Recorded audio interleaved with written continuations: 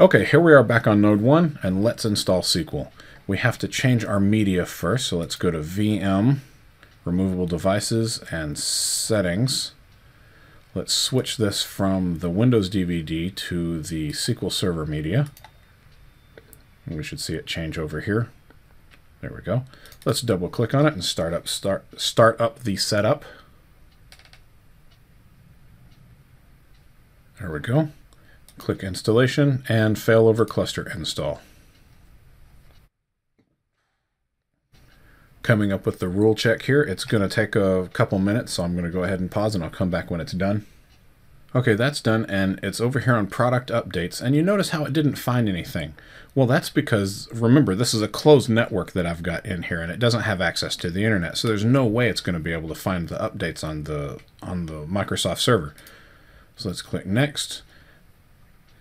And installing the setup files is going to take a couple minutes again, so I'm going to pause and I'll come back when it's done. Okay, here we are at the setup support rules, and we've got some warnings. We expected these warnings, and there's nothing wrong here.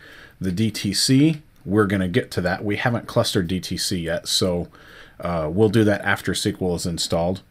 The only other thing that we have that we'd really want to worry about would be the cluster verification warnings. But you remember that warning that we got was because we didn't have 2 NICs. And we're just fine with that in this scenario, so we're golden here. So let's go ahead and click Next. Now, the only thing I bypassed was the serial number screen so that I didn't expose my serial number to the internet. I'm going to accept the license terms because I can't go forward without it. SQL Server install. Now we're going to pick our features, all of the database engine, and let's do the client management tools. And let's stop there. Now, ordinarily, I wouldn't install SQL on the same drive as I did Windows, but I'm really limited on space here on this laptop, so I'm going to go ahead and make an exception in this case. But ordinarily, you would have Windows on C and then like SQL on D, or all of the other applications on the server on D, right? But this time, we're going to make an exception. Just know that in real life, out in the wild, you wouldn't do this. I'm going to click Next. We've got another feature rules check, so I'm going to pause and come back when that's done. Here we are. It's time to click Next again. Okay. This is where the clustering stuff starts to happen. For the instance, we've got to choose the SQL Server network name. Now remember, in the diagram before, we had these 2 boxes on either side of the slide. We had dotted lines to the disk down below that they both share, and above we had dotted lines to this cloud that we called SQL VI. And that's the virtual instance name that you're going to use to connect the clients to, regardless of which server that the cluster is currently running on. So we have to pick this name well. This is what all of our clients are going to see. And by clients, I don't mean, our business clients. I mean our applications, right?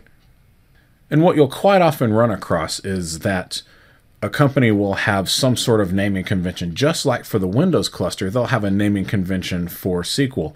I've seen it be everything from the application name and then VI after it, to it just having a really subtle V in there to let you know that it's the SQL virtual instance.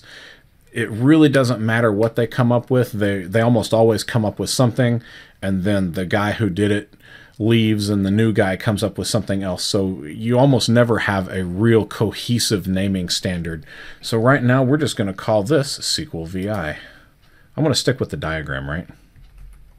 So I'll call this SQL VI. Next. And it's going to be a default instance. There we go, disk space requirements, just fine. Okay, the cluster resource group. This is the name of the group that is going to hold the resources in the cluster manager. It defaults to SQL Server and then MS SQL Server. I really don't like that. I just like it to be MS SQL Server, and I like all of mine to be MS SQL Server. I like to name it after the instance, in other words. So I always shorten it to just MS SQL Server. You're welcome to leave it as a default or change it. Here we go. What disks do we want? Let's go ahead and add all the disks. You notice the only disk that's not available is the Quorum drive. Let's go ahead and choose all these guys. Next. Here's where we get to pick the IP address for the virtual instance. So this is what all the clients are going to connect to. This is the IP address that is going to be in DNS. Let's go ahead and say IPv4. And here we are. Nope, sorry, the address right there. So it is going to be 192.168.195. What are we up to? 6? Let's call it 6. Let's call it 6. I think we're up to 6. Next. There we are. Now, SQL Server agent is all these guys are going to be manual. The agent and the database engine. We'll talk about the services later, but just leave this the way it is. Now, the service passwords. That's one thing I forgot to do. We're going to need an AD account in order to run SQL Server. So let's go ahead and do that right now. I'm going to leave this right here, and I'm going to go back to the domain controller, and I'm going to go to Tools. Well, got to sign in first.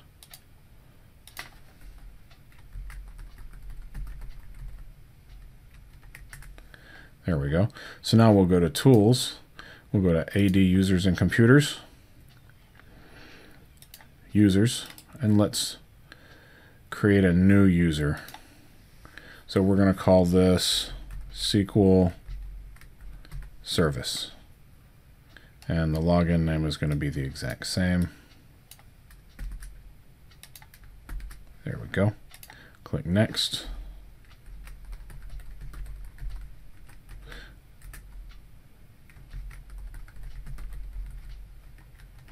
There we are. User must not change. User cannot change, and password never expires. Let's go ahead and do that. And next. There we go. So now we can come back to node 1. Oops, not what I wanted. I wanted Server Manager. Now on Server Manager, I'm going to come over here and say Tools, and then Computer Management. Local users, I'm going to say Groups. I'm going to put this guy in the admin group because I can. SQL Service, Control C or Alt C. There we go. Next. Good. Now I can go back to my SQL install, and I can pick my agent service. I can browse here if I want. SQL SVC, Alt C to check the name. Perfect. I need the password. There we go. And the database engine will get the exact same. Let's just copy that. There we go.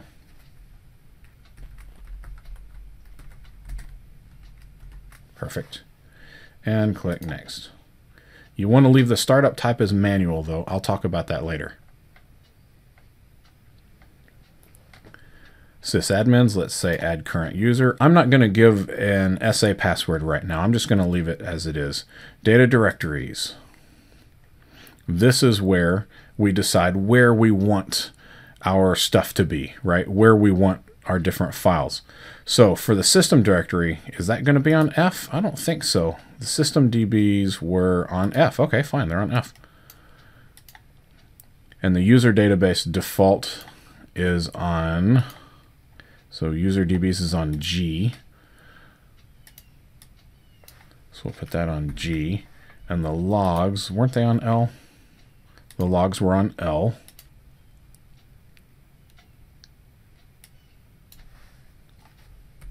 And the temp DB is on F as well. On the backup directory, I remember that. That was Z. And let's just do Z : backup. Z : backups. There we go. And everything else should be just fine.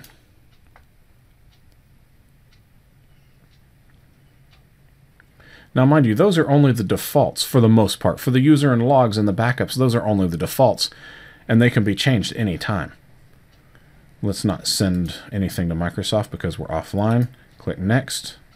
Now, once I click Install, it's going to start going. There we go. So install is running. It's going to take a few minutes, so I'm going to pause and I'll come back when it's done.